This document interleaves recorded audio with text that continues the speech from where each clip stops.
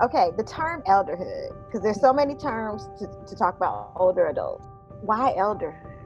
So, we have this extensive language for childhood and actually less language for adulthood. And then we sort of have a poverty of language for elderhood. And we do have a lot of words, but nobody actually likes any of them. And that's about prejudice. Elders are still sexually active and they still have sexual feelings.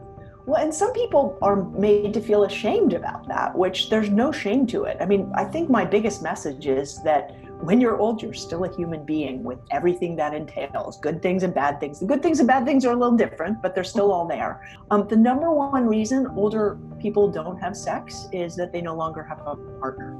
It's not that they don't want to have sex or they can't enjoy sex. And is having sex different? Yes. The way you do things is different as you grow older.